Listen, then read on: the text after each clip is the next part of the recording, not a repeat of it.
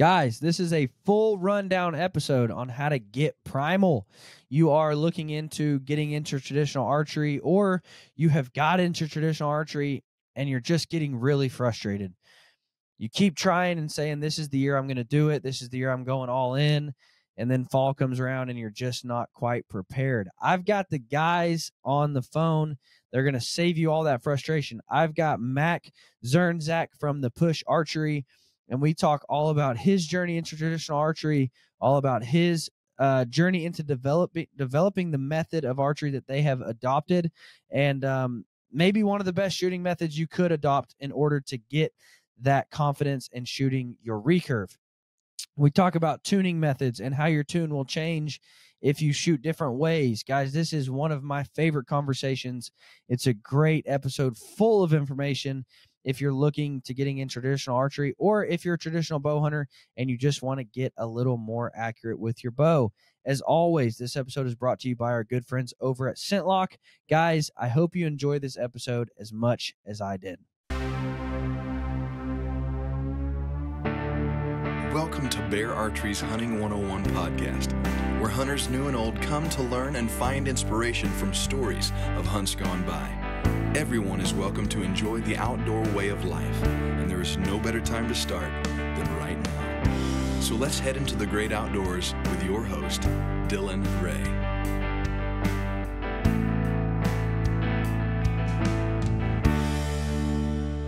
Guys, if you're a traditional archer and you have not checked out Three Rivers Archery, what are you waiting for? Three Rivers Archery is your one-stop shop for all things traditional archery.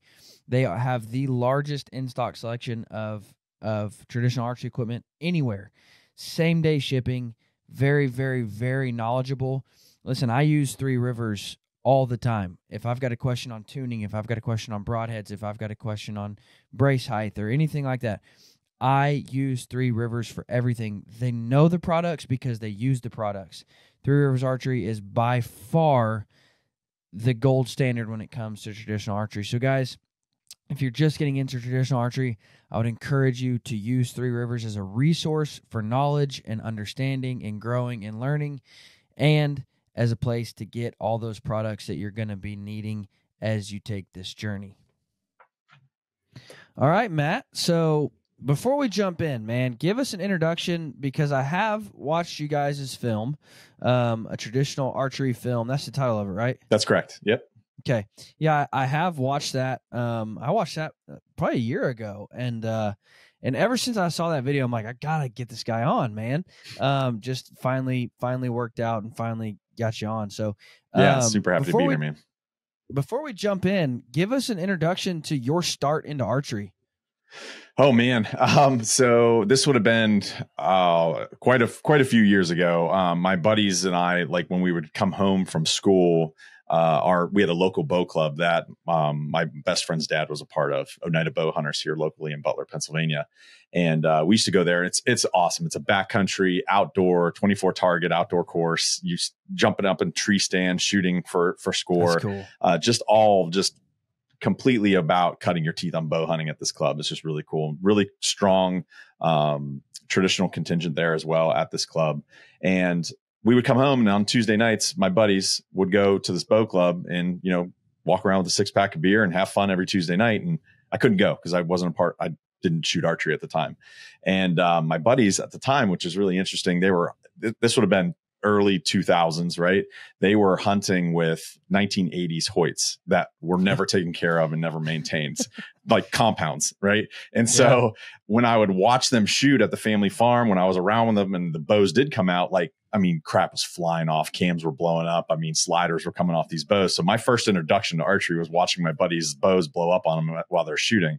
So at that point, I'm like, man, recurves and longbows seem pretty cool and much safer than that. So at the time, this was like around February, I told my fiance at the time, my now wife, man, recurves and longbows are cool. I want to get a bow. I want to be able to go participate at the bow club on Tuesday nights with my buddies.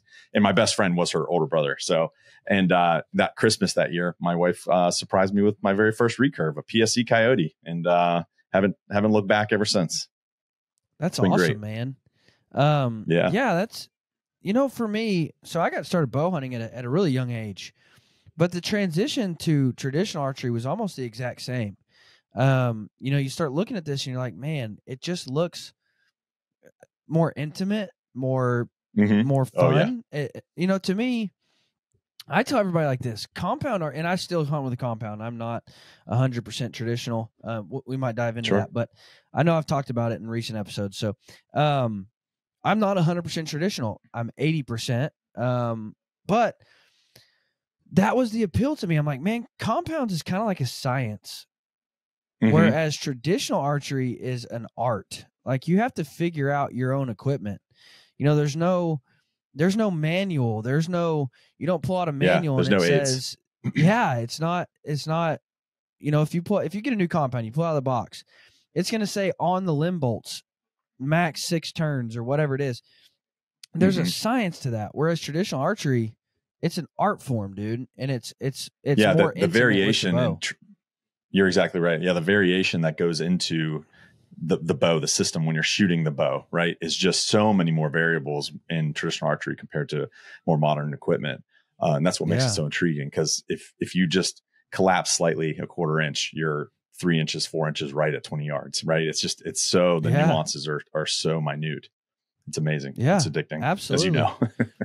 So yeah, for sure. And you're kind of, well, first off, where did the name Push come from? Because I almost said you're Push for archery, but where did that even come from? Yeah. So when Tim and Emma and I decided to create this first film that we put on YouTube, we were trying to figure out what the name of the film should be. And it's called The Push, a traditional archery film. And we actually, our brand wasn't even called The Push at the time. It's an awful name, but it was called Trad Tips. That's like the original name that we were calling ourselves. So when you watch some of our really early films, like Trad Tips comes up in the credits, and thank God we changed that name.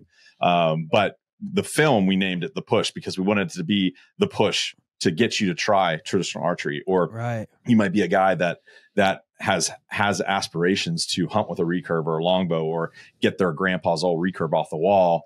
And they practice with it all summer long. And then they feel like they're getting proficient, but as soon as August hits, and then it's, put your money where your mouth is, just the confidence isn't there, and they hang the recurve back up and they pick up the compound, they hunt, and they're like, maybe next year. And this cycle just continues, but it's a desire, something they really want to do.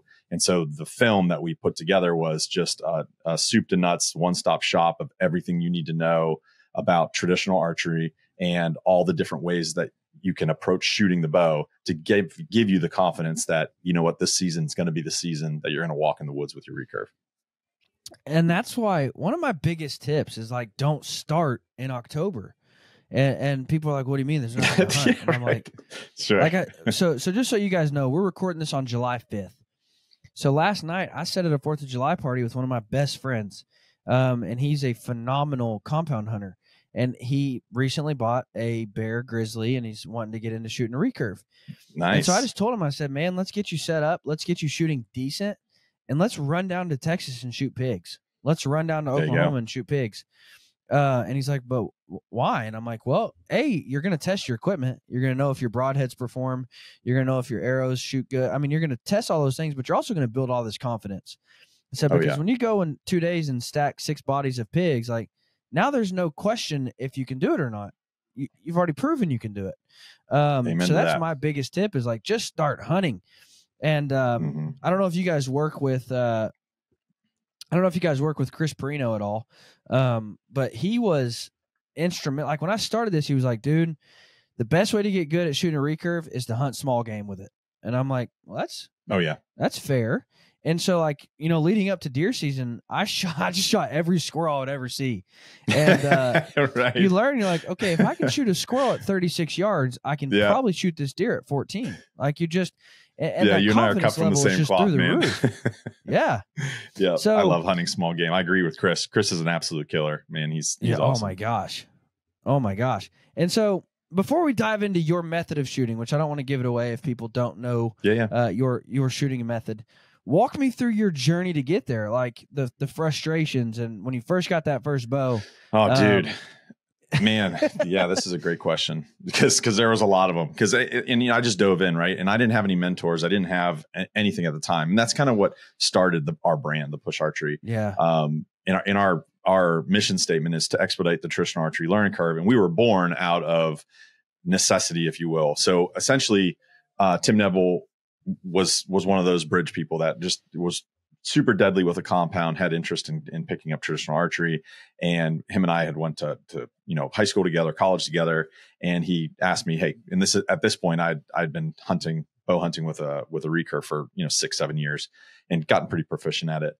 And so he's like, hey, can you take me under your wing? Can you show me the ropes? So we did that. And after about, a couple months, he was super proficient. He was feeling confident, ready to go out in the woods. And the idea came up, hey, let's create a film that gives you everything you need to know. Because the frustrating part that I had was my start in archery was I didn't have any mentors. And so I had to go to 5 or 6 different online forums and watch all these different DVDs just to be armed with enough information to think I'm buying the right type of bow and think I'm approaching the bow and shooting it properly. There just wasn't a resource out there that had it all in one location and then showed you everything, because you go on to an online forum or even a Facebook group and you ask a question and there's 1,000 experts that do it 1,000 different ways. And it's really frustrating to know who's who and what style, what preference maybe matches up with your body type or matches out with how your brain works. So that's kind of where that was born. But my start was very frustrating because I picked up the bow. I started hunting with it. I got it in Christmas time. So I practiced. I mean, like, how it is when you get obsessed with shooting traditional bows. It's just every time you walk out the door, if it's hanging there by your man door, you're just like, 10 more arrows, 10 more arrows. And sure enough, your wife's like, hey, you said you were coming in 30 minutes ago. You just keep 10 more arrows, like at a time, couple more quivers. And so I shot so much and I got really, really good and started bow hunting. And no matter how good you are as a backyard champion, when that first deer, that doe or buck walks out in front of you and they're standing broadside at 15 yards, dude, you just can't even keep the arrow on the arrow shelf. You're just shaking so bad. Yeah. And I missed my first 11 deer I shot at. I shot them all high above their backs, 11 deer in a row in 2 years. And it was my 12th deer on the ground. I shot them. And it was just like the greatest thing. And once that happened, once I finally got that monkey off my back, the floodgates opened up, and then it was just multiple deer a year for a decade or plus, whatever. And then that's when the push came out, and that's was kind of like the driving force behind me wanting to do that. And Tim wanting to push us towards that is it just to prevent people from having to go through that. Like, you don't have to struggle that hard, because there are easier ways to shoot a bow that maybe match up with the way your brain works, the way your body works. And it took me a while to find that. So what's your tip, or so I'm the type of guy, just this last year, I go to Idaho and I shoot a bear, and I hit right where I was aiming. Like, it was a perfect shot. I just overcompensated for the angle that the bear was at, so I shot a bit high. We never found the bear. And so I was just like, you come home defeated. You're like, man, I spent 9 days on the mountain. Yeah. I shoot a bear and we never find it. So I'm like, I'm going to the woods. I need to kill something just to make up for this. And then I have a giant come out and I shoot right over his back. And I'm like, you gotta be kidding me. And so I told my wife, I come home and she's like she could just tell I was mad. And she's like, what's up? And I'm like, what do you mean, what's up? I'm taking the compound out in the morning. Something's dying. And so I go out the next morning and shoot something with my compound. And then I'm like, why did I do that? Like, I ended up shooting a deer that I shot with my compound at like 13 yards. And I'm like, I always talk myself into that. Like, I always change that mindset. So what do you tell the guy? That's like the classic story, yes. of people who are like, I would feel terrible if Mr. Big comes walking out at 35 yards. I'm gonna bring the compound today, and sure enough, you can spit on his back, that night. That's just always how it works. And we haven't got to talk much, but I'm also employed by Pope and Young. That's my actual career, my actual job. And the average shot distance on a Pope and Young animal is 24 yards. Like, people don't. That's an incredibly doable distance for a recurve. Sure.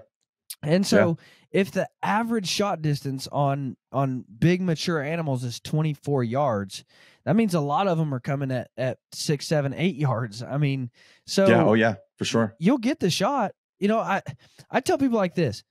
People are like, well, I never get to deer at 17 yards. I'm like, because you shoot them at 40 before they come in. Like, if you give them time, they'll work in. But you hunt with a compound, so you're shooting them at 40 before you get them at 17. Like, but when they get at 40 with a recurve, man, your hunt's just starting. Like, you're just now in the game. Yeah, there's no doubt. Yeah, and your stand setups, the way you approach ambushing these animals completely change whenever you're carrying a recurve versus a more modern equipment in the woods. There's no doubt about that.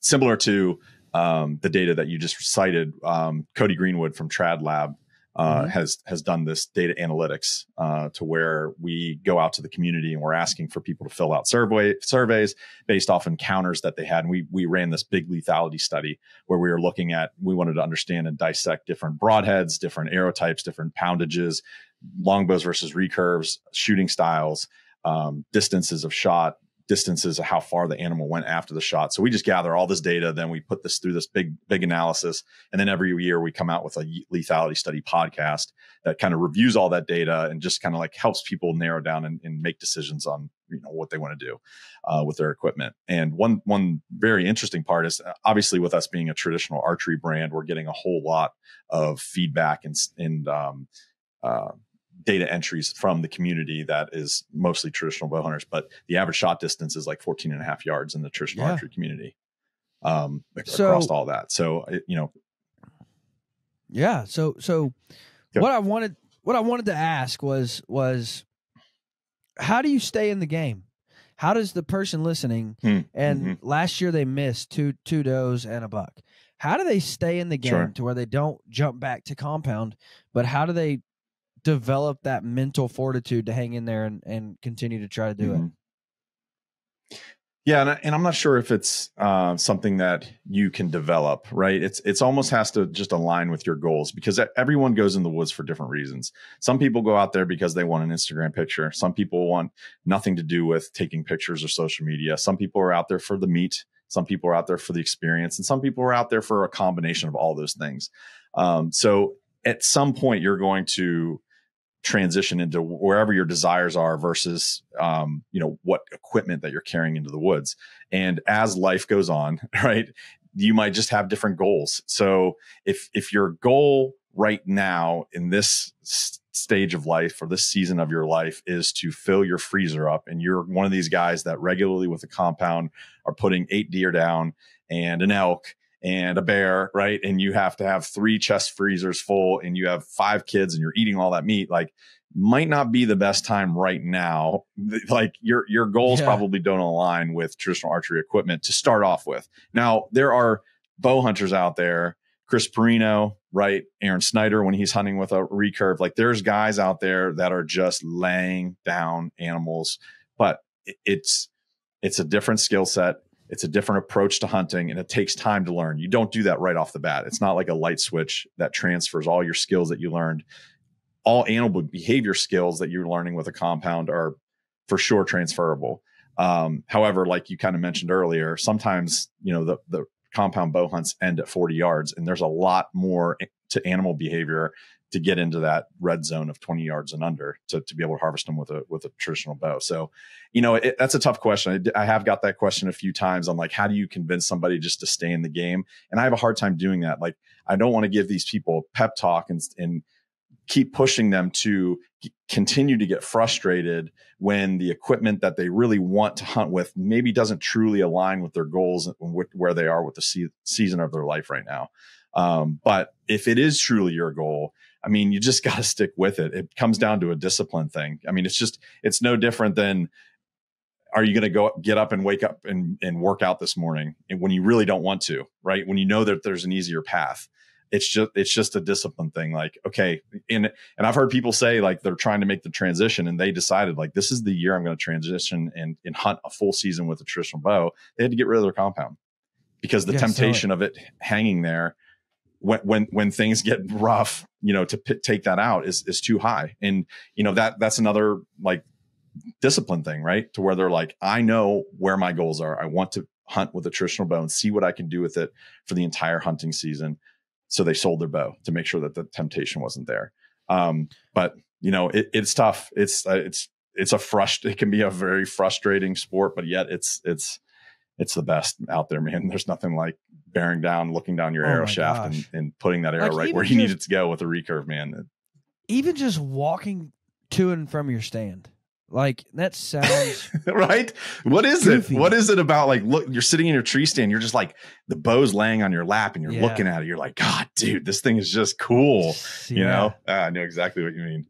But it's just something about, I don't know, just the heritage in it. Maybe like I said, it's an art rather than a science. I don't know, but there's just something about walking through the woods, holding a stick in your hand rather than holding a machined piece of equipment.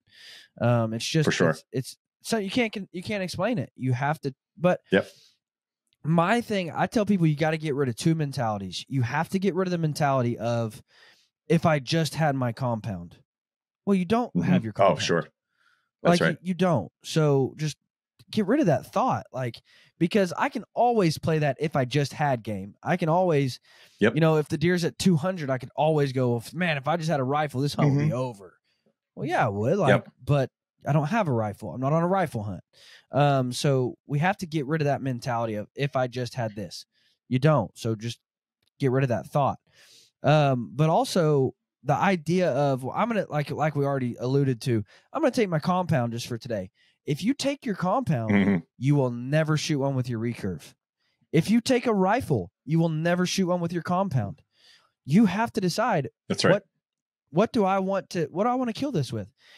And it came down for this on that bear hunt that I talked about. I was actually on an elk hunt, and I took my recurve, and people call me nuts. And I had this battle in my mind, and I told my wife, it came down to this: I would rather shoot a cow elk with my recurve than a 340 bull with my compound. Like, that's just where I was at. Like, I would rather do it with this piece of equipment and shoot a cow rather than do it with that piece of equipment and shoot a giant bull. And so you just have to feel, like you said, what part of your journey are you on, and figure that out.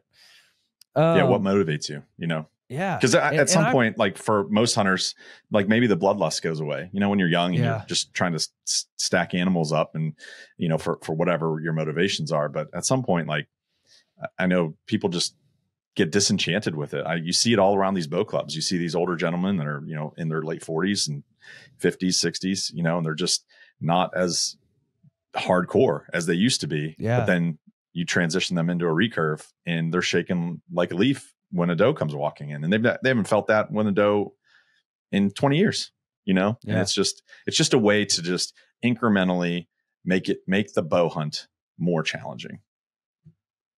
I agree. And for me, trust me, I love to kill stuff. Like, I'm a trigger man. If you say shoot, it's gonna die. I don't care if it's a buddy, me too. Giant. But again, I'm just at that point in my life where I'm like, I would rather shoot a doe and be able to say I did it with my recurve than to shoot a 160 and do it with a compound. It's just different for me. So I was spoiled.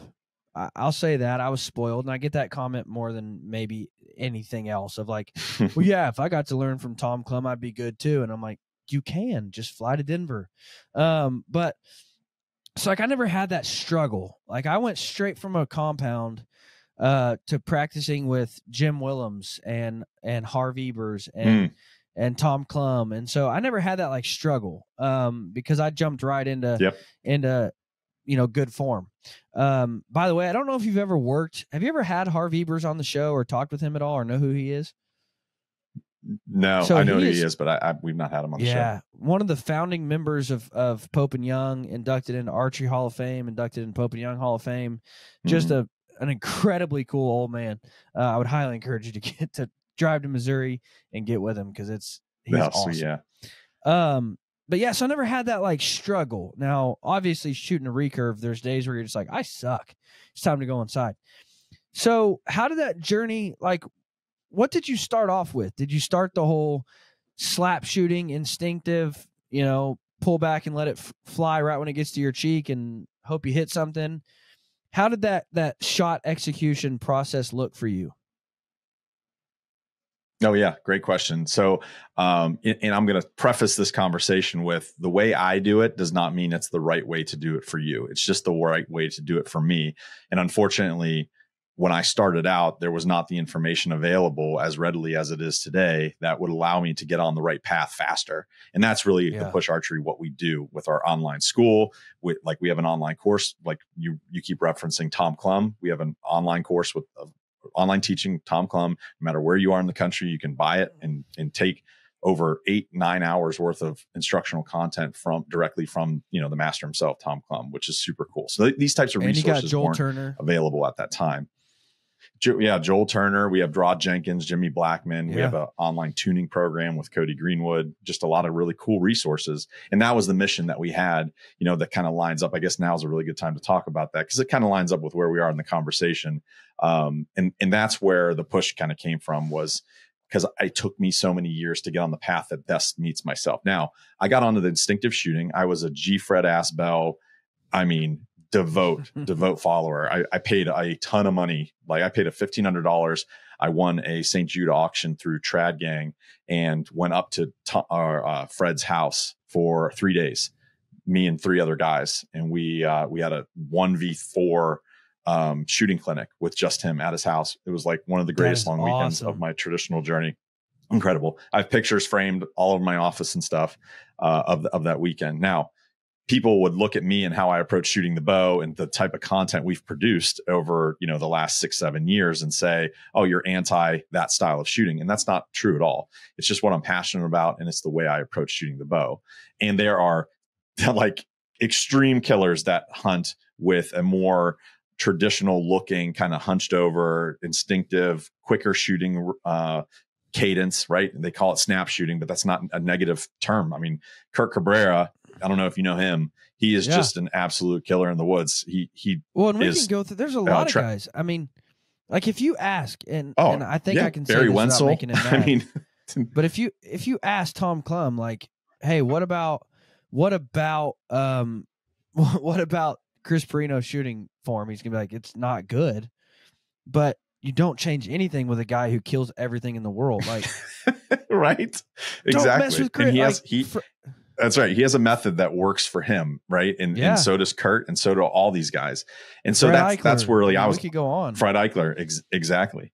The Wenzels, and I mean the list goes on and on and on. And so I was on that instinctive shooting and kind of more quicker, a little bit more of a snap shooter path for 6, 7, 8 years. And I killed a pile of deer that way. And it's super effective. And I always want to keep that in my toolbox. And that's another thing I would even if you believe that you are on the right path of shooting approach for you personally, mentally, and physically, I still urge you to practice and try other things and other approaches, because you put that in your toolbox. You never know when you're going to have a running hog running in front of you and you're going to take that 5-yard shot as he's running by. Like, you ain't holding and getting an anchor and holding for 3 or 4 seconds and then getting a perfect aim on the thing. Like, you're going to be snap shooting instinctively, like trying to feel that arrow into the right spot.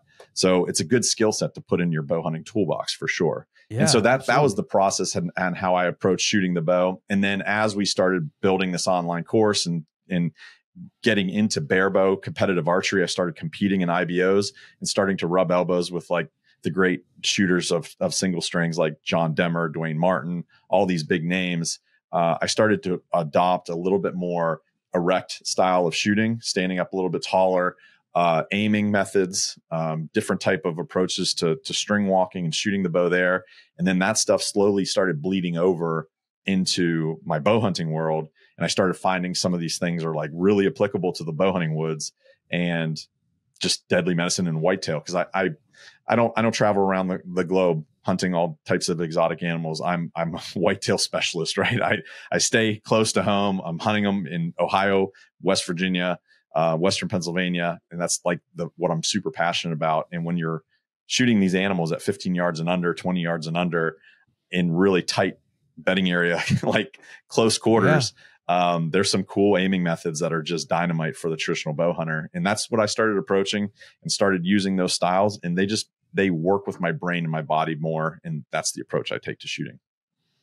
Now, I've been wanting to do a video on this for a while, and you've kind of walked me into it. So I'm going to go ahead share my thoughts here.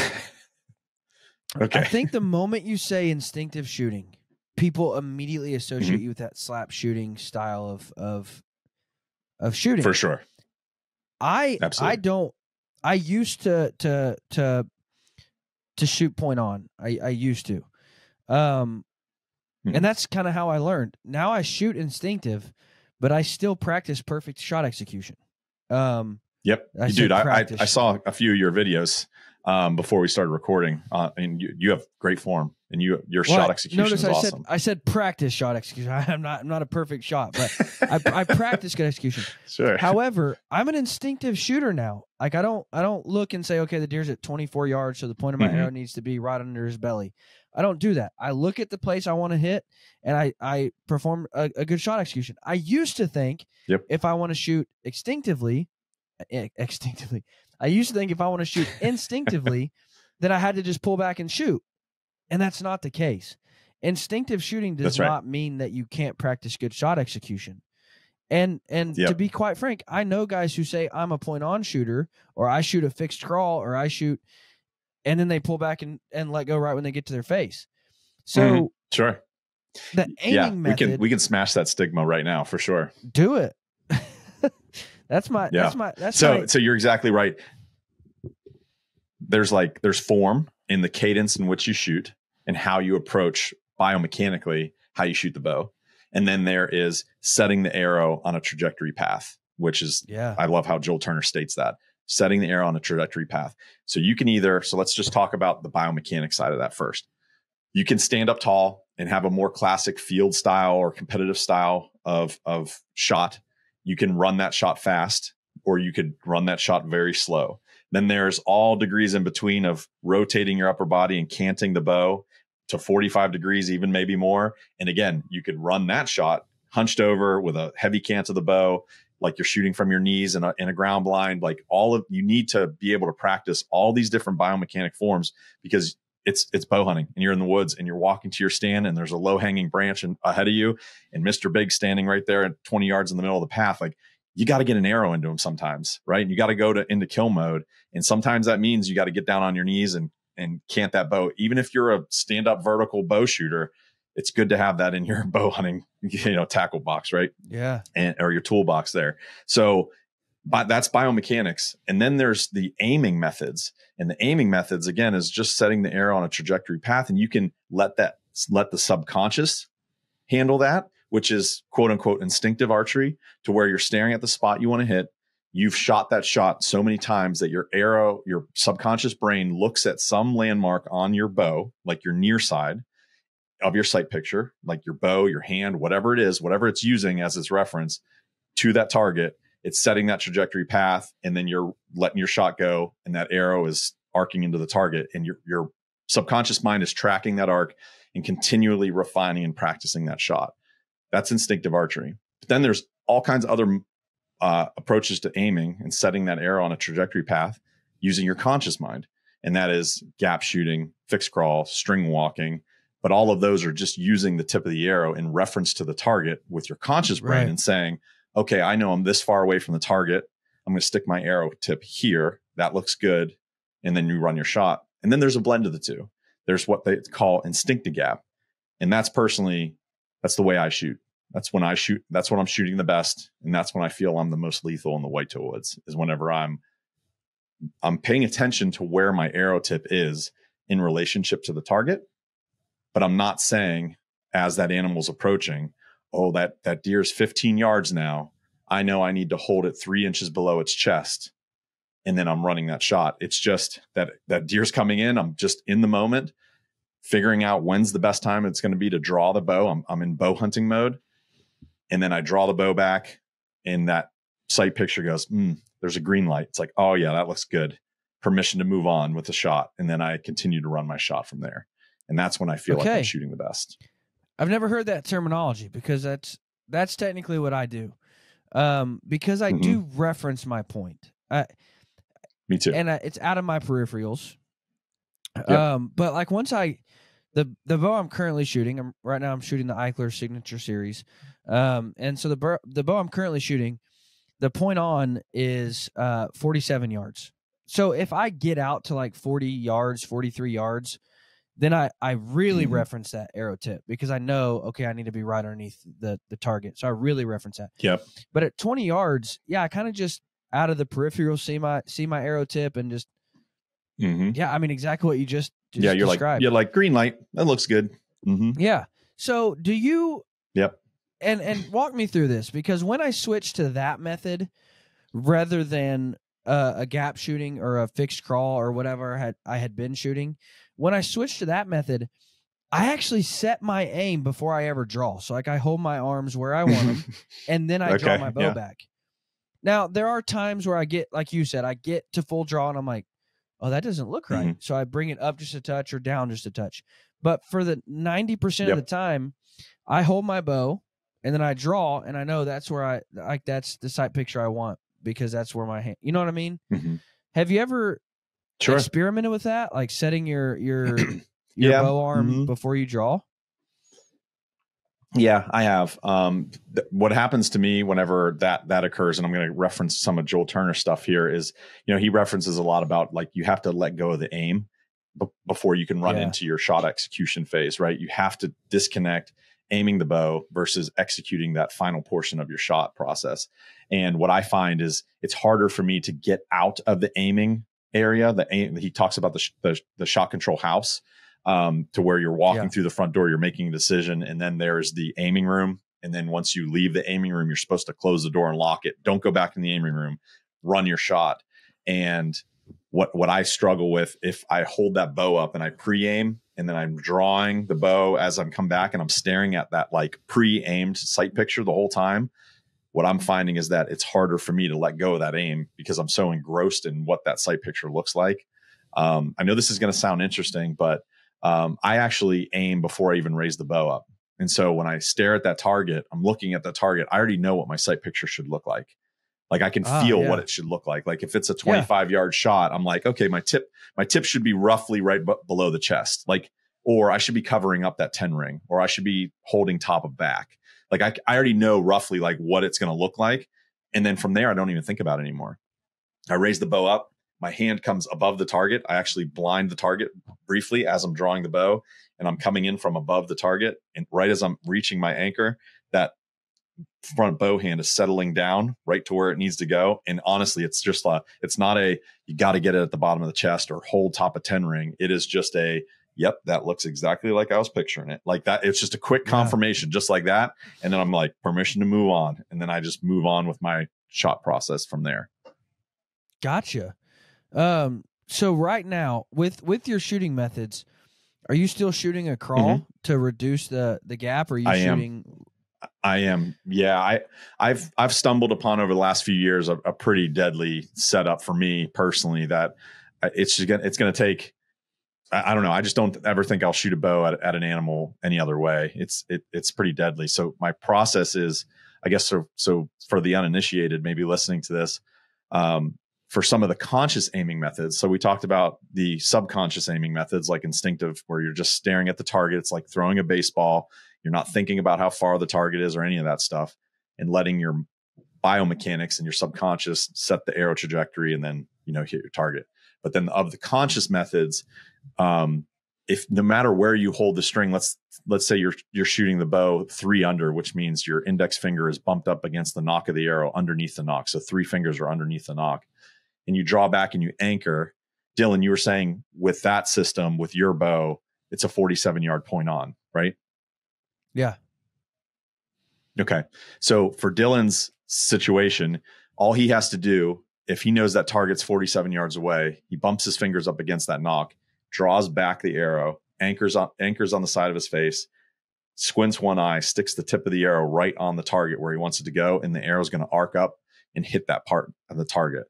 Halfway between that, if he did the same thing, so let's say he's standing at like 24 yards, he's going to draw back. If he stuck the tip of the arrow right on the middle of the target at 24 yards, you can imagine the arrow is going to leave his bow, arc upward, and strike the target high. That's what's called his maximum gap. So halfway between him and the target is going to be where he needs to hold his tip of his arrow the lowest. So let's say in that scenario, it was like 20 inches. He struck the target 20 inches high at 24 yards. So now he knows once he maps this out, he can map this entire arc. And so basically at 10 yards and at 37 yards, his gaps are going to be the same as they approach that maximum gap towards the middle of his arrow's trajectory. And so he maps that out. Now he knows like, hey, at 24 yards, I just have to hold my arrow tip down by the knuckle of the deer about 20 inches low, and my arrow's going to go there. And at 10 yards, I need to hold maybe 10 inches low. And at 37 yards, it's 10 inches low as well. And then his point on distance is 47 yards. So that's like what gap shooting is called. Everything's the same with how you address the string with your fingers and how you approach shooting the bow. And you're just referencing that arrow tip. But there is another method called a fixed crawl, which is a variation of string walking. And string walking is just like running a single pin slider. If you're a compound hunter that runs one of those, and your sight tape is on the front of your bow. So if it's a 37 yard shot, you're going to dial your sight tape to 37 yards and you're going to shoot that shot, and the same at 15 yards and whatnot.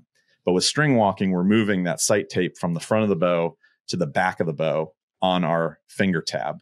And so we have marks on our finger tab, and we actually slide our fingers down the string. So we'll slide our hand up against the nock, just like we do in gap shooting.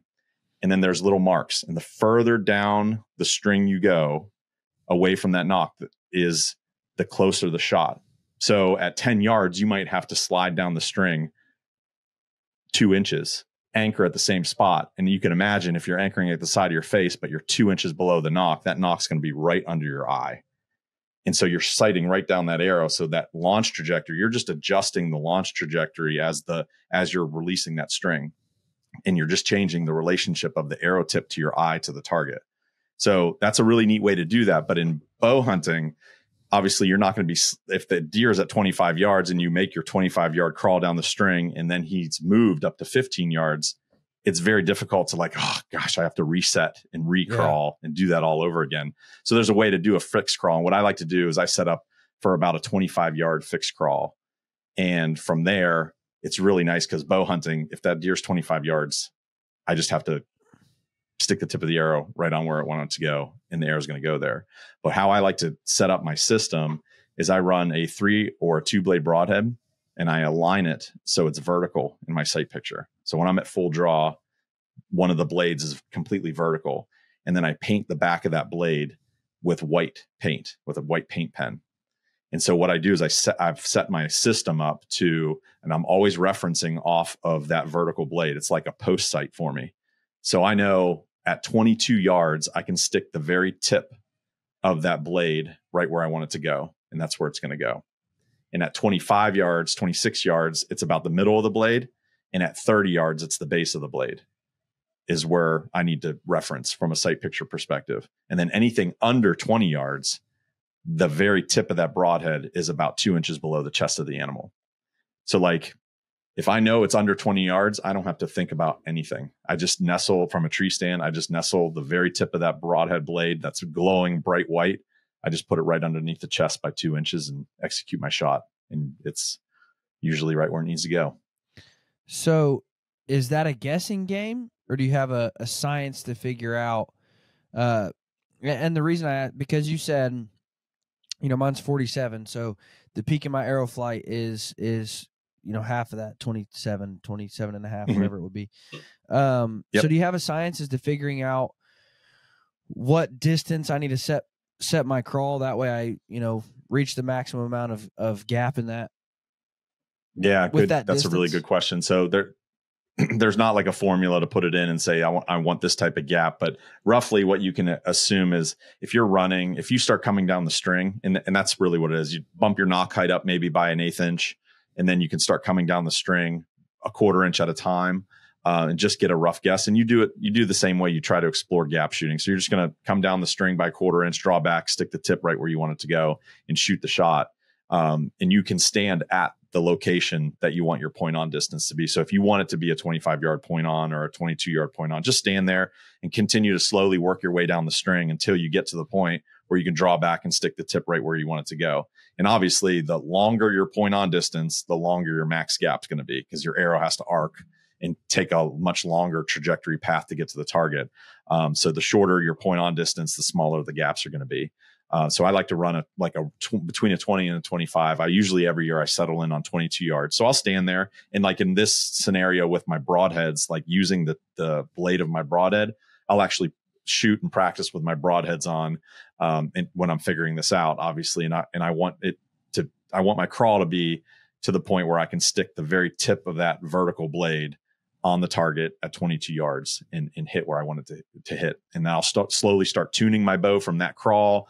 Might have to adjust knock height slightly, maybe some tiller adjustments if you're running like a more modern recurve that has tiller adjustments. But for the most part, it's pretty simple. You just slowly work down the string at the distance that you want your point on distance to be. And then once you find that, once it's there, you can crimp a brass knocking point or tie on an additional knocking point there on your string. So when you're in the woods, that deer's coming, you're just sliding your fingers up the string with your tab until it bumps that lowest knock that's set at your fixed crawl. And it's just as fast and deadly as bumping up 3 under or split finger. It's fast. So that's another thing I want to note. I don't ever want to cover up my target. So I hate point on shooting. Yeah. So what I say is my point on, I call it it sounds stupid, but I call it my lollipop distance. Where, yeah. Like, yeah, I want my lollipop at 30 way. yards. So here's the tip of my arrow, and that's what I'm aiming at. So I just put it right up against the bottom and make that lollipop, which I like that at 30 yards, because at 30 yards, majority of my shots are going to come at 20. So that means I'm not going to have to cover up my arrow. I know I just hold under a little bit and shoot, and bingo, you're good. The problem with that for me is a lot of my shots still come at 12, 13, 15. So then you're still holding, at the knuckle of the deer. You're still holding way low. So it's like, well, was there ever a point in creating that crawl for me? So, I shoot a full length arrow. So with bumping right up against the knock, my point on is 47. So, once you get down to like 15 yards, you're holding 2 feet underneath the deer. Which can be difficult. But it makes those longer, harder shots. If the deer is at 29, it makes that a little more doable because then I'm at his knuckles. So I don't know. It's just something to play around with. I was going to ask you that though. That's one of my biggest questions. So if I take my current setup, which is tuned like a dream, if I take my current setup and just slide my fingers down, is that bow still going to shoot good? Because I get that question a lot. If I shoot a fixed crawl, what do I do to my tune? Yeah. Typically what you're doing is you're going to be preloading the lower limb at full draw more than the top limb. So your limbs are going to be out of time. So a perfectly tuned bow is having perfect horizontal knock travel as your knock is coming from full draw to brace as it's detaching from the string, and both limbs coming together in time with each other. And coming, closing up at the same time. That's going to produce a really quiet, efficient transfer of energy, and good arrow flight, which is obviously the number one importance to lethality. So if you just start coming down the string, you're absolutely 100% going to change your tune. Now, sometimes it's not a lot. Sometimes it's nothing big to get it back into tune. Sometimes it only takes maybe bumping up your knock height 1/8 of an inch to get those limbs back in time with each other. If you're shooting just like a takedown bow, like a bolt down or like a one-piece recurve or longbow.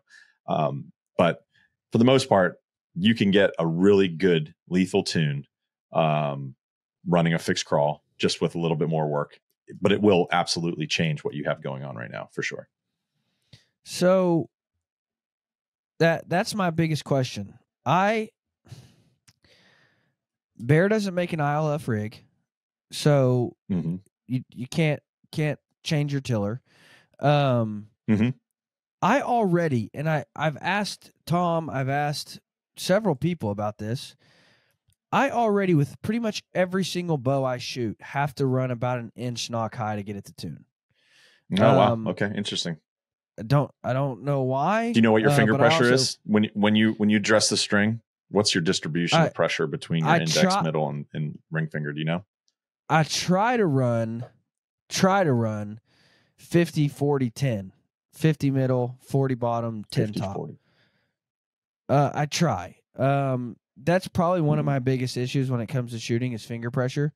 But I've also just quit worrying about it. Like the first couple bows, I'm like, that's too high. It Sure. can't be. I got to do something different. Yeah. Well, now it's just like, that's where it's going to fly good. So why do I care? Like, I don't care what the forums say. I don't care that, if you Google it, that everybody says you should be, a half an inch high. That's where it flies good for me. So if I go to a fixed crawl, I'm going to have to bump that even higher. And that just, it's weird. Not necessarily. So there's a couple things that you could do to get around that. So you can explore like just a slight modification of your finger pressure to maybe offset that. Maybe you jump up to 60, 30, 10, just to take a little bit more pressure off that lower limb since you are coming down the string a little bit. But there's also grip, how you're actually pushing into the grip of the bow. Right. Are you heeling it? Are you up in the throat of the grip? So all of that also comes into play as well. So if you're running a heavy crawl, you're not going to want to be heeling the bow and really pushing in with the lower part of your thumb base. You're going to want to be up towards the throat of the grip a little bit more. Again, not preloading that lower limb as much as possible. So there's some small, slight biomechanic tweaks that you can do to like reduce that knock height or minimize the impact of running a crawl. But my suggestion to you is honestly, if it's flying good and you feel confident in it and you can regularly hit where you need it to hit, don't worry about it. Like as long as your tune is tuned, then you're tuned. It's okay. It doesn't matter where your knock height. I've ran bows because I was playing a game, right? Whether I was competing or I was hunting something that I wanted to have like a really close point on, like turkeys. I've ran like 1.25 inch knock heights on my bows before just to be able to get the right aiming picture that I need for the game I was playing. That is not unheard of to do that for sure. Yeah. So what's the setup changes you're looking for? Not looking for. Do you have to make any setup changes to arrow weights? Like between now and tip weights between shooting up against the knock, whether you're shooting instinctive gap or whatever, and then running a fixed crawl? No, it doesn't. Like when you're running a fixed crawl, like roughly you're about an inch down the string. And that when you look at, if you bumped up against the knock, let's say you were a 28-inch draw length and you pull that arrow back, that arrow is being drawn back more the higher up against the knock you are. So there are some slight variations with the amount of energy you're putting into that arrow, but honestly, it's negligible. Like I'm not good enough to shoot the difference. Like I couldn't, if I'm shooting aside from my actual arrow impact, like I don't even know if it would be more than 3-4 feet per second, which is to me, in the grand scheme of things from a bow hunting perspective, I don't chase speed whatsoever. I want to place my arrow where it needs to go, and I want to have perfect arrow flight. Like those are the only two factors that I really care about. So yeah, to answer your point, no, there's no considerations. I will say that when I'm tuning a rig, when I'm looking at a system, like a bow and arrow system that I'm like, okay, I'm wanting to optimize it for this game I'm playing or this game I'm hunting, and I'm starting the tuning process, I try to get a couple different spine ranges. And my goal is to never cut an arrow. My goal is to get a perfectly tuned arrow in the velocity range that I'm like looking to get into, like not overly slow and not overly fast. I want a really forgiving setup, but I want it to be full length, because the longer the arrow, the less I'm going to have to crawl down the string, and the more I can keep that bow within like, the tolerances or close to running it in a more traditional style. So maybe if I ran for example, if I'm running a 28-inch arrow with like a 28-inch 500 spine arrow with like 250 grains up front, I might have to crawl down the string 1.5 inches to get my 22-yard point on. Or I can run to a 350 spine arrow, run it full length at like 32 inches with the same tip weight. And it's going to be a slightly heavier setup as well, which is also going to benefit me. And I might only need to crawl down the string 1/4 inch or 1/2 inch. It's like that significant. So I always try to keep my arrows as long as possible. And then there's so many arrow manufacturers out there. If you're like, well, a 350 is going to be too heavy GPI for me, I'm trying to keep my arrow under 600 grains, or whatever your goals there are with the formulation of your arrow system.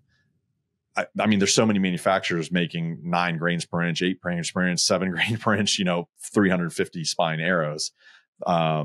So I just shop around. I know exactly what I need, what I'm looking for in an arrow recipe before I go after it. And I always try to keep my arrows full length. So what what are you looking for out of weight versus speed? So if I say I've got a 550 grain arrow and I'm getting 175 feet per second, what are you looking for there as far as weight and speed and velocity? So things have drastically changed for me here over the last season or two.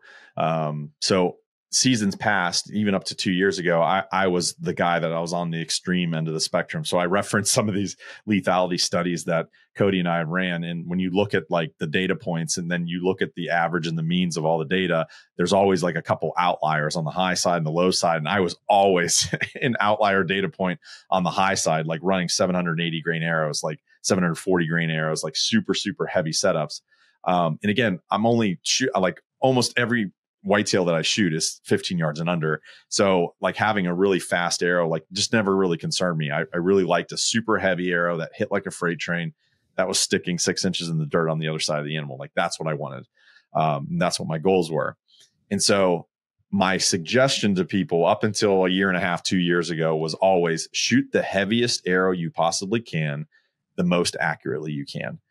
So if you find that after 650 grains, your accuracy and your stability and things are starting to drop off, then you know where that threshold is. You should stick around that 640 range. But if you drop down to 500 grains, or I'm sorry, like 580 grains to 600 grains, and you get more accurate, like significantly more accurate to where you're like, man, I might be able to add 5 yards to my effective range in the whitetail woods by dropping down 50 grains, 75 grains, like then you should do that as long as you can achieve perfect arrow flight. And that's key. So I guess my suggestions to people have changed from shoot the heaviest arrow you possibly can accurately to shoot the most accurate arrow setup that you possibly can to get perfect arrow flight. And you should be targeting that 550 to 650 grain range. If you're shooting like, 43 pounds up to 55 pounds, 58 pounds on the fingers at your draw length. So last year was significantly different for me. It's actually my arrow weight and my bow weight's like continuing to drop year over year. So this past season, I hunted with 42 pounds at my draw length. I have a 29-inch draw length, and I was running 580 grain arrow with 250 grains up, or 250 grain heads up front. And so with what like spine I think it was arrow a 50 or 75. I was running day 6 500s this past season, and I mean every arrow I shot at, I mean these just super impressive penetration, super impressive lethality this past season. I really enjoyed it. I really enjoyed the accuracy. My confidence was through the roof. So in past years, giving people advice to like go heavier, like I didn't realize how significantly, like how much I was actually sacrificing accuracy in the whitetail woods by being that heavy, being above that 700 grain threshold. Well, and that's what, like, I tell people when choosing a spine, choose what's going to give you flexibility. And what I mean in that is, like, if I want to shoot a 350 spine, it's going to have to be full length, and I'm going to have to run 250 grains out front. Because I'm a 28-inch draw, and I shoot 45 at my draw weight, at least with this setup. Now, my last setup was I was shooting 55 pounds, and so I had to go to a 340 to have flexibility. So for instance, what I mean by that is this current setup, if I want to shoot a 350 or a 340 spine, I've got to go to a 250 grain broadhead and leave that all the way long. Whereas if I go to 500, then I can really play with length and weight of what I like and what shoots good. So I can run a 30-inch arrow with 175, or I can run 29 with 200, or I can run, full length with 225. Whatever, I can play with that. I have room to play. Mm-hmm. Whereas last year I was shooting 55 pounds. I had to run a 340 to have room to play. Whereas if I ran a 500, I had to cut that as short as I could and run like 150. So I tell people start where, because I have found the most frustration I can cause myself is when I go to tune a new bow and I'm maxed out on the range of an arrow. Like if I start tuning this bow at 350, I'm just going to get frustrated because I can't play with length and I don't have a lot of room to play with weight. So Yeah. start with an arrow that you have. I'm a big flexibility in. test kit guy personally. Yeah. Yeah. 100%. So start with an arrow that you have room to play with, experiment with, figure out what the bow likes, what you like, what your shooting method likes. And you'll save yourself a whole lot of frustration. Absolutely. Yeah, I completely agree with all that. So what is your, just for reference, what is your arrow setup with your crawl right now? You said you're a 22 point on. What's your distance in your crawl right now? Yeah, so I'm roughly like, I don't know, a little over half an inch, maybe 3/4 of an inch down from the nock. I'm running an HT21 riser. It's an ILF riser with Uka VX Plus limbs on it, 42 pounds at my draw length, and I'm running a 500 spine day 6 arrow. I think I have I changed my arrow setup so much year over year and like even mid year and stuff. And I'm always testing different things for people. So I'm not 100% sure what component system I have up front with his, but it's the day 6 component system. I think it's the 75 grain or maybe the 50 grain system. And then I have 250 grains up front, and I run a cutthroat 2-blade broadhead or the VPA 3 blades. Those are my two go-to broadheads. And then so that's quite a bit of weight. The vertical front post to be able to run. Yeah, a 500 it is. spine. It is. Yeah, it is. But I'm only running 42 pounds. And then also that. Yeah, and the nice thing, I'm running an AccuTune with a springy on it. So it's an elevated rest essentially. So I'm getting like really clean arrow flight. I'm not having to I'm not shooting it out of an ASL where it's having to wrap around the riser and, do some funky things clearing the bow. So like my arrow flight is micro tuned like the minute the fletchings are clearing the shelf. So I can get away with maybe, running some heavier tip weight with a lighter spine arrow. Gotcha. Well, and I forgot you said 42 pounds. Yeah. So I tell people really, if you're shooting a hunting weight bow, if you're shooting 40 to 55 pounds, well, 40 to 50, start with a 500 spine. You might bump up to a 350, but start with a 500 spine. I'm sorry, you might bump up to a 400 or a 350. 400, yeah. Mm-hmm. Once you get more up in that range, if you're shooting 52, 53, you might have to bump up. But 500 is a really good place to start. And people are like, 500 spine? I've never shot a 500 spine in my life. So my 12-year-old shoots. And I'm like, yeah, but your 12-year-old shoots 40 pounds out of their compound. You're shooting 42 out of a recurve. Like you'll be fine. So that's where I tell people to start. Just because, again, that's going to give you flexibility. Because if you immediately jump to a 250, you're like, well, Aaron Schneider shoots 250. Yeah, Aaron Schneider shoots a 60-pound draw weight, and he's, shooting 300 grains out front. He can shoot a 250. Mm-hmm. It's not going to give you any flexibility. So start somewhere where you'll have some flexibility, and it'll make you, you might have to move up, but you won't get frustrated as quickly. Yeah. Yeah, I mean, all these distributors all offer test kits as well. So I would really urge people to not decide on their airspine. Like, let their bow tell them, because if you get a new bow and you're like, oh, it's 42 pounds, my old Black Widow or my Bob Lee that I always shot required a 500. I should be good around this 500. And you invest in those arrows. It's just adding frustration because the grip geometry's changed, the way you approach shooting the bow, the weight distribution, like the mass weight distribution is going to change how those limbs come in time and how the arrow, like the forces on the back of the arrow as the limbs and the arrows coming back to brace and detaching from the string, like all of that plays into getting perfectly good arrow flight clearing the shelf. So like in that scenario, I would really urge somebody to buy a test kit of 500, 400 and a 350 and then let the bow tell them through the tuning process what's better and then go with there. Because I personally, I would rather run a stiffer arrow. If all things being equal, I would run a stiffer arrow than a weaker arrow, just based off of penetration benefits that we're finding through our tuning studies. A stiffer arrow penetrates better. There's less deflection. It's like trying to push a wobbly noodle through a hole.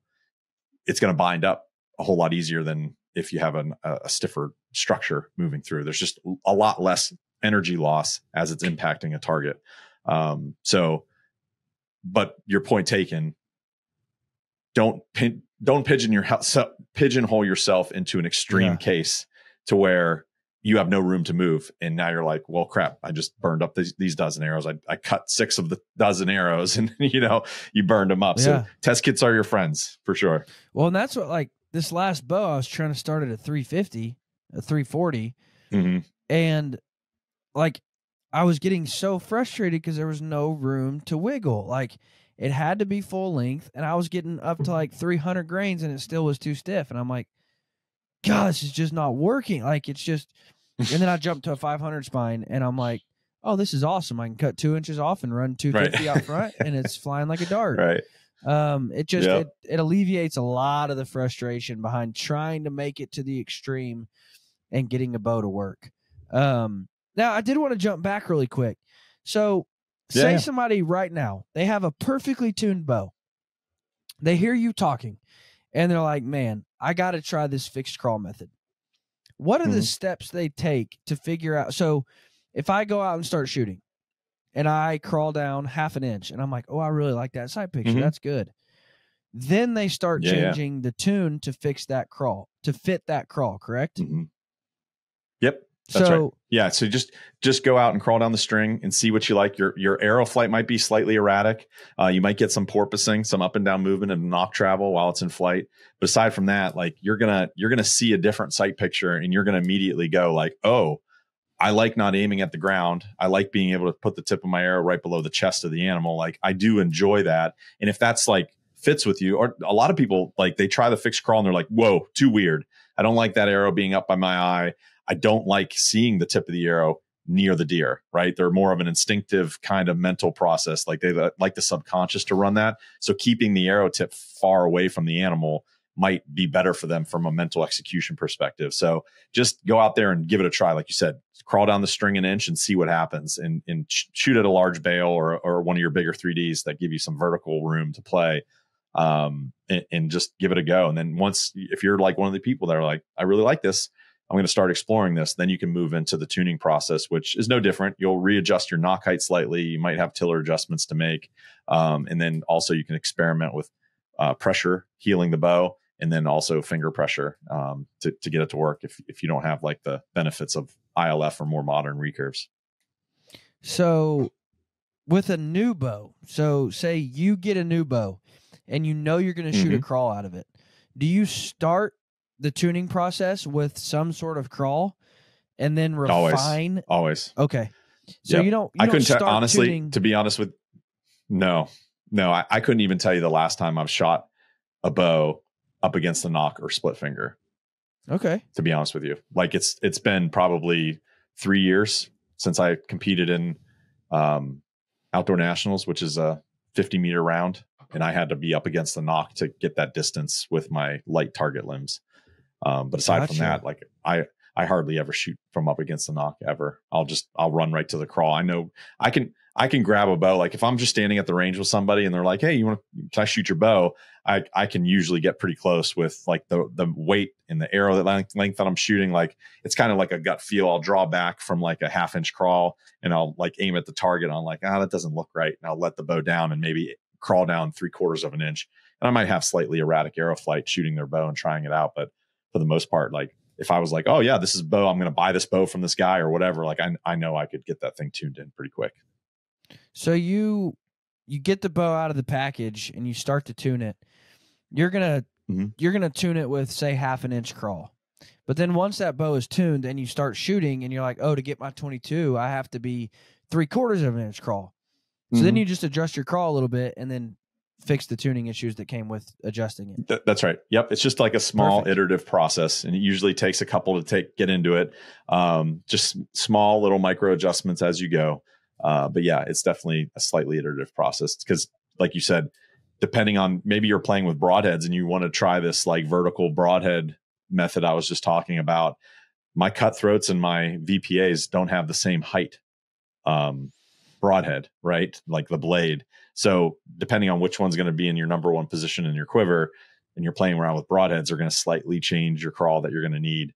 But for the most part, like where I'm at right now with my hunting bow, like it's so micro tuned with the setup and these arrows, and I can throw any broadhead up front. And it's just like, I'm getting laser beam type trajectory out of these arrows for the last 2 seasons.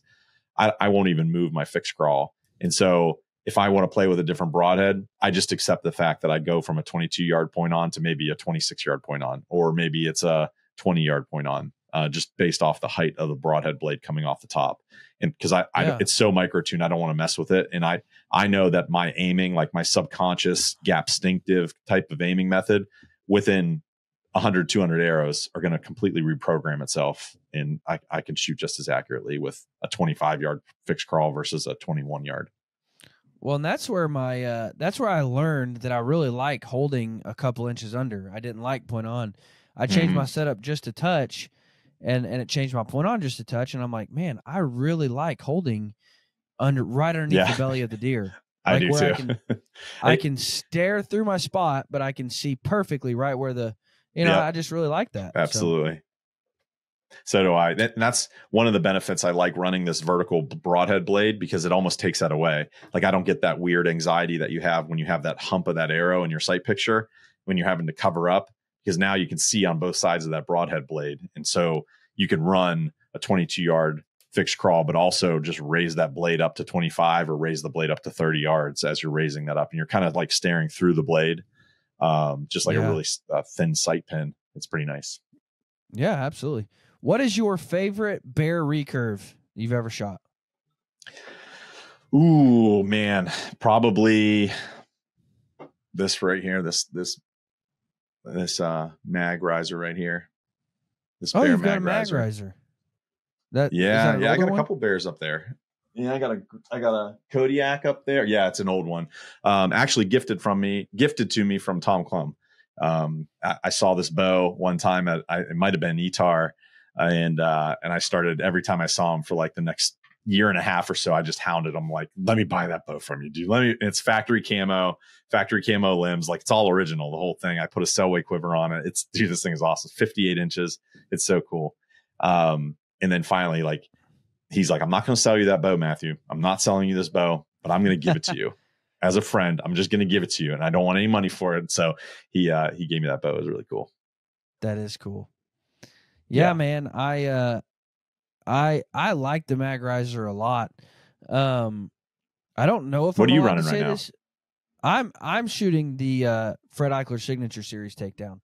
Okay. You like that?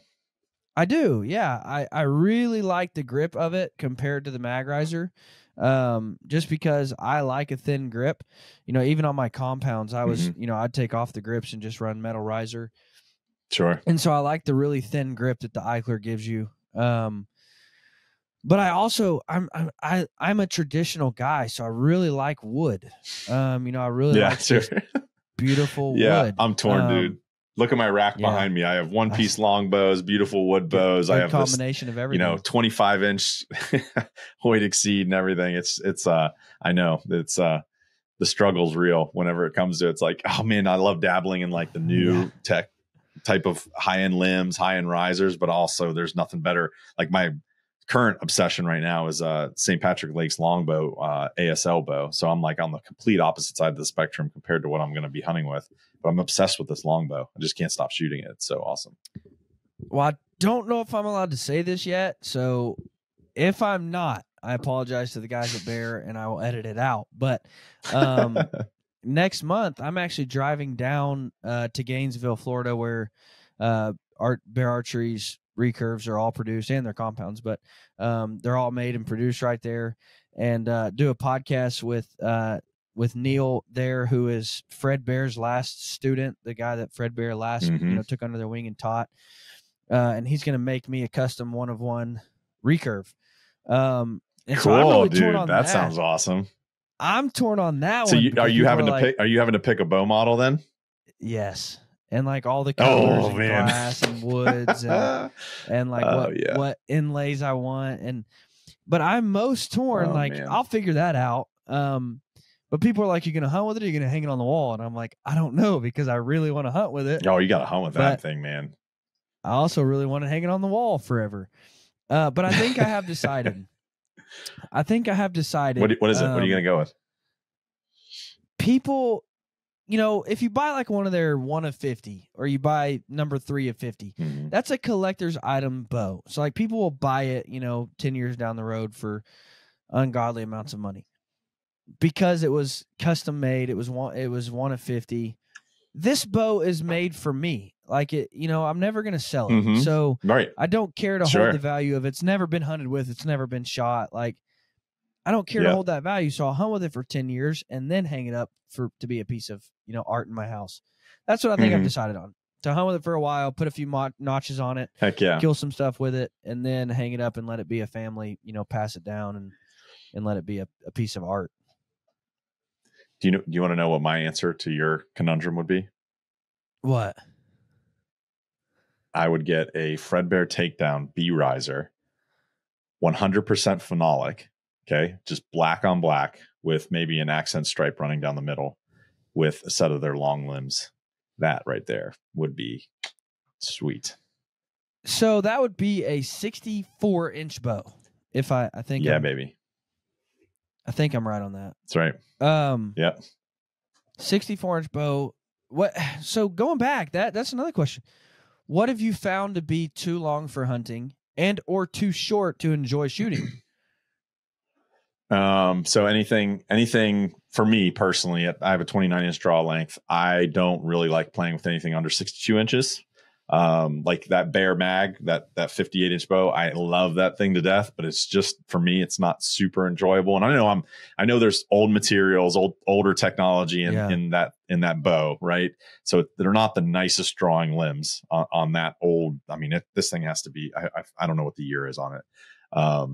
But I've played with, I have like a Omega native back there. That's like a 56-inch bow. that shoots nice, but I'm personally 62 inches or above. I typically like to hunt with 64 to 66 inches. Here's my theory on that. Like, yeah. So my arrow count, I try to shoot around 100 to 150 arrows a day, 5 days a week. Like if I can get there. And admittedly right now this summer, my arrow count is down lower than it has been for years. But if I can hit that, that's like 20,000 arrows a year that I can shoot, right? A year. And then in a good year, hunting, whether you're hunting hogs, small game, animal, like turkeys, deer, right? All whatever you do as a semi-successful hunter, you'd be lucky to shoot 10, 15 arrows at deer. So when you do that math, it's like 0.001% of the arrows you're shooting out of this bow are at an animal. The other 99.998% of the arrows coming out of that bow is at a target practicing. So I'm going to set up a bow for maximize my accuracy and maximize my enjoyment for the 99.998% of arrows that are coming out of it.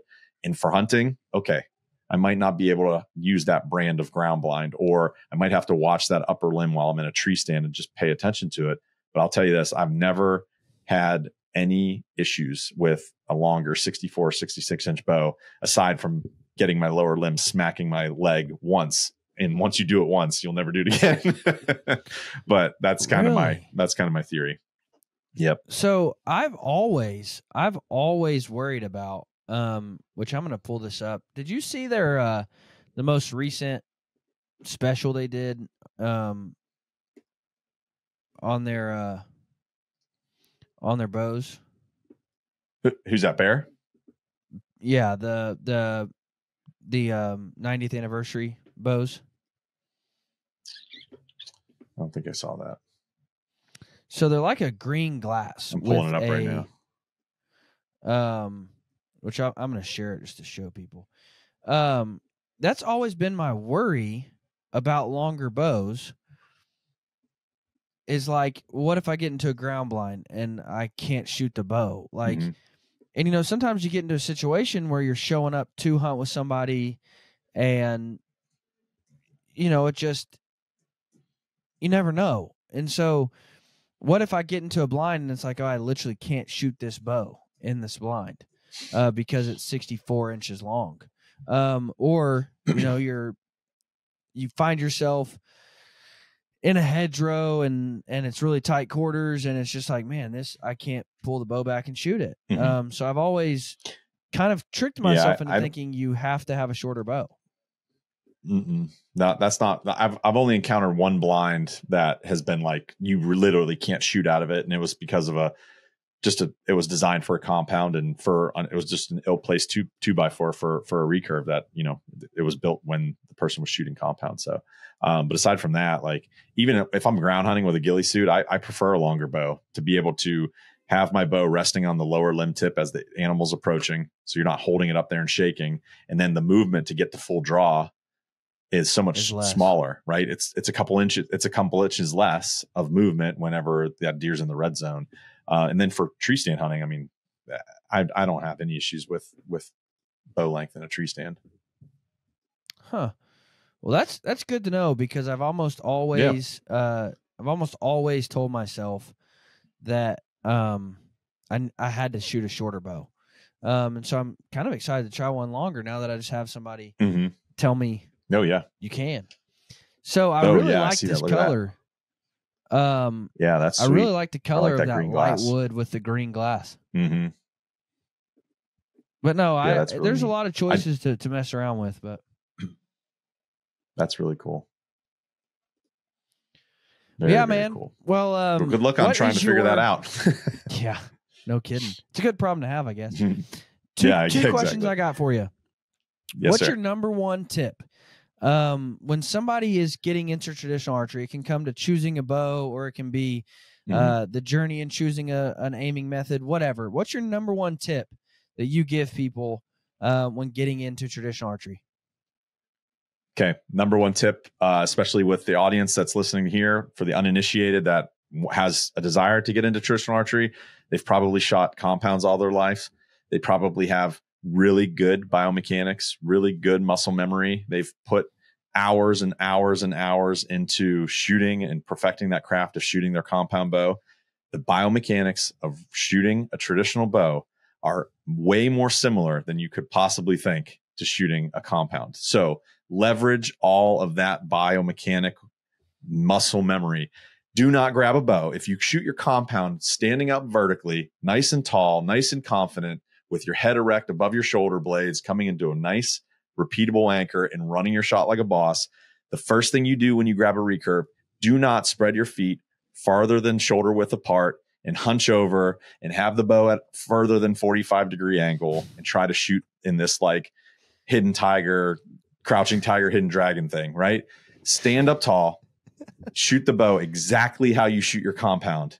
And I promise you, accuracy is going to come so much faster if you can leverage the decades of practice you've put into shooting a bow and arrow.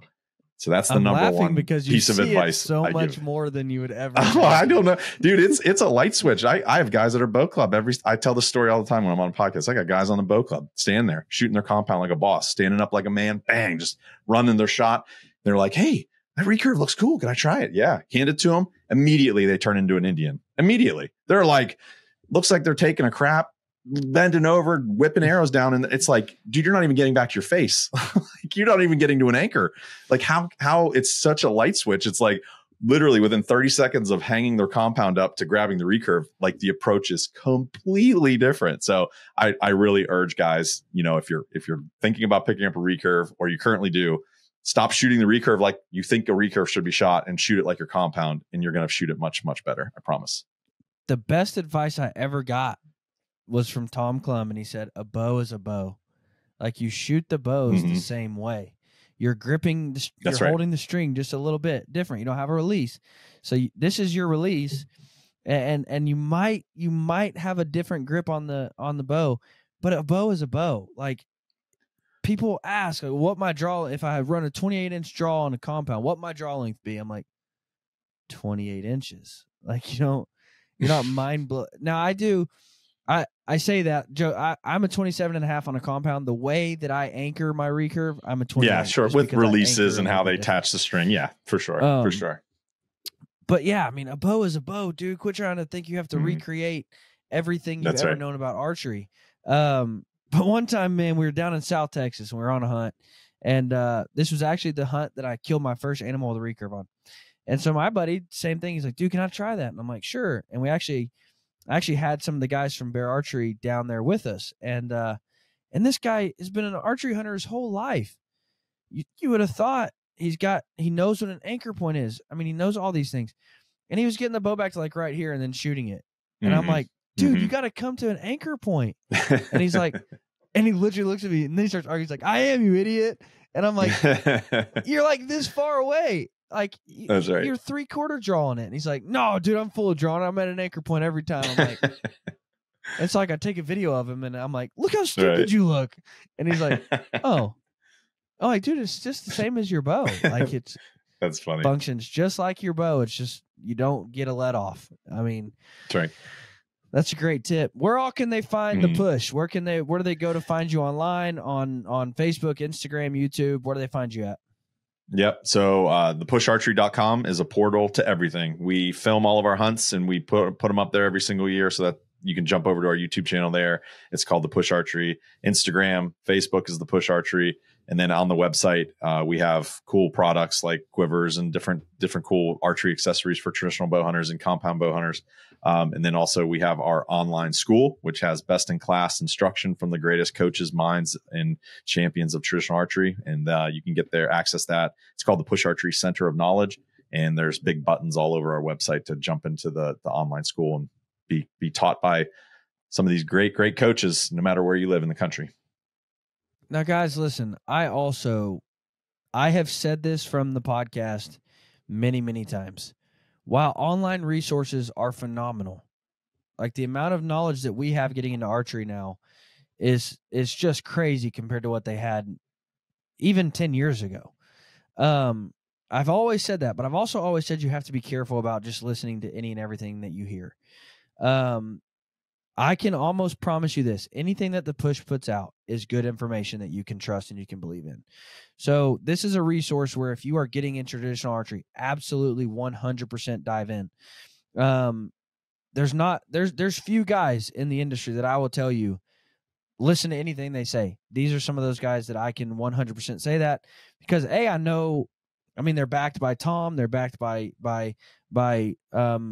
Joel Turner. They're backed by some of the greatest recurve shooting minds in the world. So 100%, if you hear them say it, you can trust it. I appreciate that. Another resource means a lot. With the tone of this episode, I do want to plug, maybe a year and a half ago, 2 years ago, we did a traditional 101 series, starting from the ground up, how to choose a bow, how to tune the bow, how to aim the bow, how to shoot the bow.